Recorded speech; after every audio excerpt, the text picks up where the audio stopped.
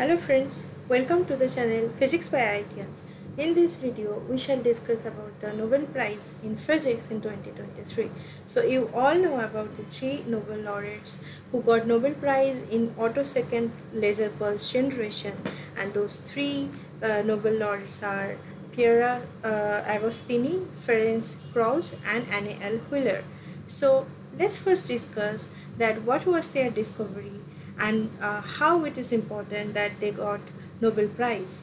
So autosecond pulses, you must know what do you mean by autosecond. So autosecond is of the order of 10 to the power minus 18 second. So laser having the pulse duration of 10 to the power minus 18 second is called autosecond pulses. So the lasers, let me take the laser pointer to make you understand that what do you mean by laser pulses and how a pulse of laser can be described. So the laser pulses have the pulse width of this it's a Gaussian pulse, so it has a pulse width, and the energy of the pulse can be measured with the height of the pulse. So the spread of the pulse is known as the pulse width, and height of the maximum height of the pulse, that is specified as pulse energy. Now how they did I am not going to basically describe all the details how they generate autosecond laser pulses, but I will tell you how they did, what they have done, and how it is useful for applications in real life scenario.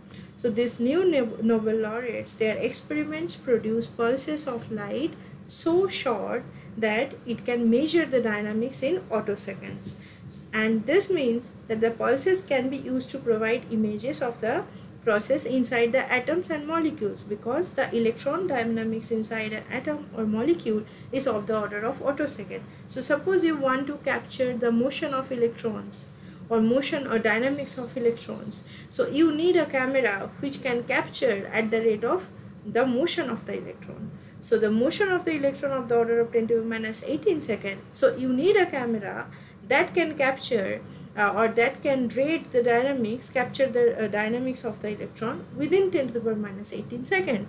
So that's why the successful success of this innovation, these pulses of 10 to the power minus 18 second can capture the dynamics of 10 to the power minus 18 second. And Wheeler in 1987, she discovered that there are many different overtones of light when infrared laser light is transmitted through a noble gas. So how the overtones are generated, that I am not going to tell you, but if you are if you have a physics background, you know that there are several overtone vibrational frequencies. When light interacting with matter, there can be exchange of energy, and that exchange can be exciting, can transfer energy to the matter, and the matter can also transfer energy to the photon or incident radiation. So that's why the light matter interaction can cause exchange of energies or difference in energies of the incident laser pulse and the scattered laser pulse. And we will see many different frequencies, not only the incident laser frequency but also other frequencies which can be more than that, or which can be a mixture of different frequencies. So these are different overtones. So when the infrared light is transmitting through a noble gas, the atoms or ions inside the gas can interact with the laser light, and they can generate different laser frequencies. And she continued to explore this phenomena to know that there are different overtones, and that can be useful for generating different laser pulses. And then Agostini in 2001 was successful in producing and investigating a series of consecutive light pulses, and they lasting just 250 autoseconds. So the duration of the pulse is just only 250 autoseconds. So your camera of autosecond time, it will capture the motion of light, capture the motion of electron within that particular time duration. That is very important. And around the same time, Cross was also working, and he had done the isolation of a single pulse from several pulses. And isolation is very important, because if you want to interact with one laser with the matter, then you need isolated pulses, and you can control the rate of pulses, time duration of the pulse to interact with the matter or to interact with the gas, to know the dynamics of the electron inside the gas or inside the matter.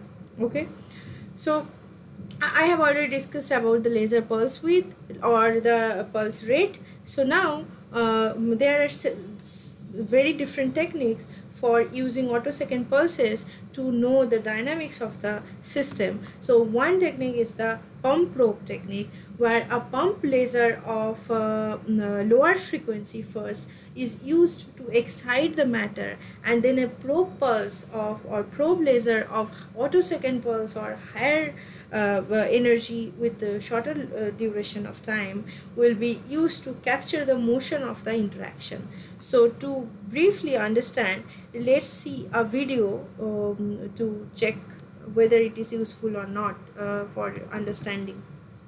So this is the video that I will play, and I will describe how the pump probe technique is useful to capture the dynamics inside the matter.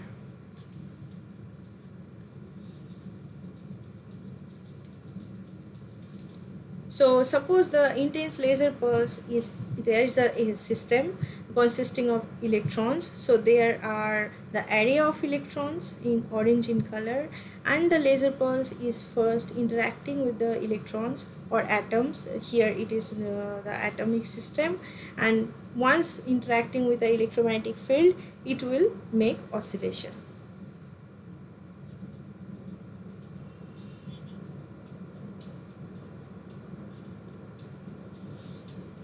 So you send a laser pulse with a slow motion laser pulse having and then the laser pulse is interacting with the matter, and these atoms inside the matter will get excited and will start oscillating.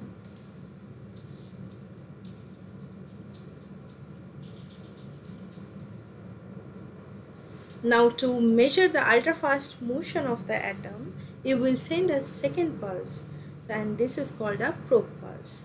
And now you have the control between the pump and probe pulse signal duration. So you can control when I will send the pump laser and when I will send the probe laser to the system.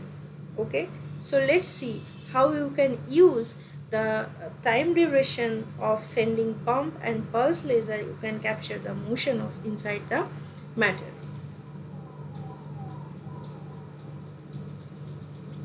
So see, you first send the pump pulse, and then immediately after certain time you capture you send your second pulse, that is probe pulse, and interacting with the system, and you capture the photo, because the interaction is very short, because the pulse is very short.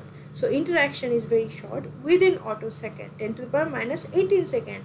So the lifetime of the pulse is 10 to the power of the order of 10 to the minus 18 second. So the interaction is of the order of 10 to the power minus 18 second, and it is the dynamics of the electronic motion. So electron motion is also of the order of 10 to the power minus 18 second. So within a smaller motion of electrons, smaller dynamical change of electrons, you have interacted your pulse for that motion particular time duration, and you captured the interaction. So you know about the system right now.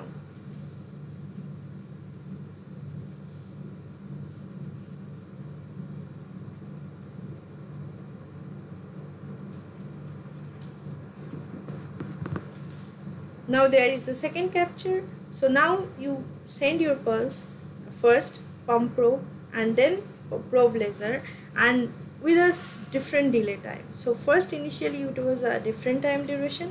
Now the probe pulse were sent at a later time, so the delay duration is greater. So now the initial time motion is captured, and next duration motion is captured with interacting with the probe pulse. So it is the next delay duration. So keep looking on the delay between the pump and pulse probe, and keep also looking at the probe laser and the dynamics of the system, so the position of the atoms.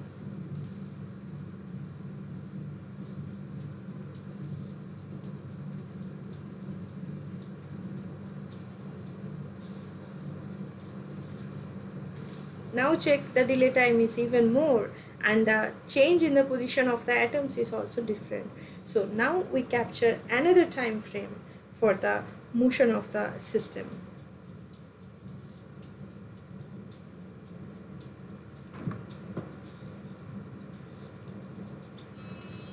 See, the delay time is even more, and now the atomic motion is quite different, and this time we are capturing at a different time interval for the dynamics of, to capture the dynamics of the system.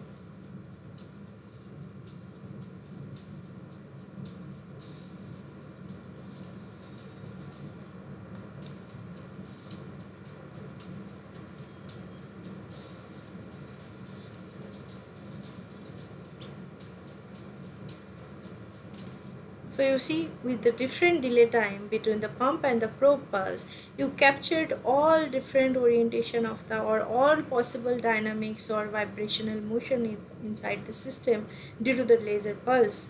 And now you are able to tell that how the electrons inside the system is moving with respect to time, because your time is capturing the electronic motion of the order of the actual motion, that is 10 to the power minus 18 second. We can even further go to another example.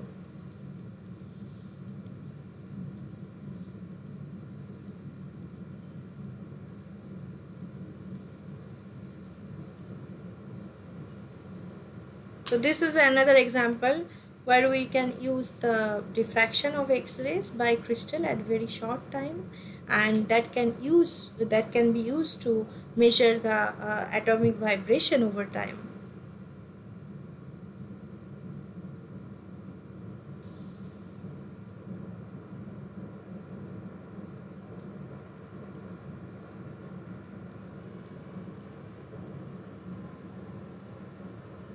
And also another technique called angle resolved photoemission spectroscopy, and this technique can probe metals. Like in this setting, the electrons are excited by the pump and probe photoemission that will measure the energy and the nature of the electronic excitation.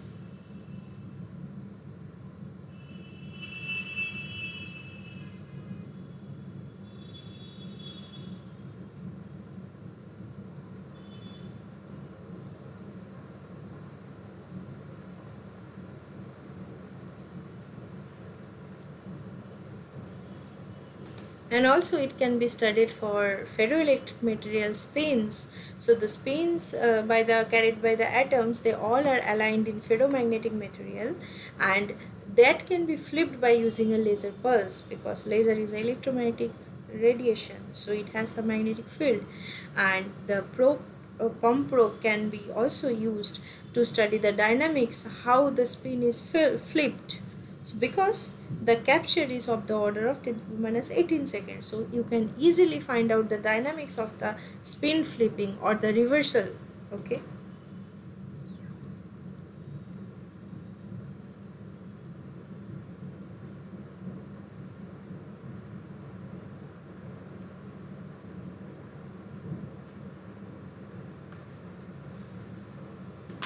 Finally, the laser pulse can also excite a single atom or molecule. Now, by measuring how this atom returns to its equilibrium, this form of the electronic quantum wave function can be studied. So, first you excite the single atom or single molecule by the pulse, and then by a pump pulse, and then you use the probe pulse to figure out how it's come back to its ground state.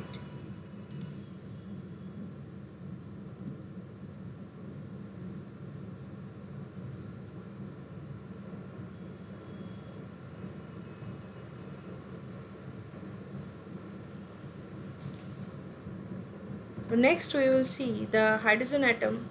So we can see here how the hydrogen breathing is like a quantum mechanical state. So it's a hydrogen atom problem is a quantum mechanically, so it's not like a single particle electron can be located within a particular duration. So you have a natural question that the electrons are not like a particle like behavior. It's according to Heisenberg uncertainty principle. How can I measure the position of the electrons, because it's a wave like behavior, not a particle like behavior. These are all quantum mechanics. So for your curiosity, I would like to say you the capture is not a classical mechanical capture. This is a quantum mechanical calculation where the probability will be calculated, and the calculation is based on all the probable function and all the probable states. So for example, if we consider the hydrogen atom problem, the hydrogen atom the electrons can be considered a superposition state of 1s and 2p at the ground state. So the time with the autosecond pulse rate, how can we see the dynamics of the electron at the ground hydrogen atom? So see how it is the vibration is happening, and it's not about a single particle, it's a superposition state of 1s and 2p. So the calculation is based on quantum mechanics, the calculation is based on Heisenberg uncertainty principle. So now we pretty well, or I don't know how much you have understood the mechanics of pump probe technique or application of autosecond laser pulse spectroscopy or the ultra fast spectroscopy. But once you want to study more, then if you are curious to know it more, then you can read many articles available in online. And if you want to know more physics from us, and if you want to a guide for your PhD interview or integrated PhD interview or test series for NET physics exam or programming guidance like Python, then you can surely contact on this phone number or our Telegram channel or our Facebook Physics by IITians channel. So you are welcome to contact us. Thank you for listening this video and watching this video. Thank you so much. Please subscribe the channel, like our video, and keep us motivated. Thank you.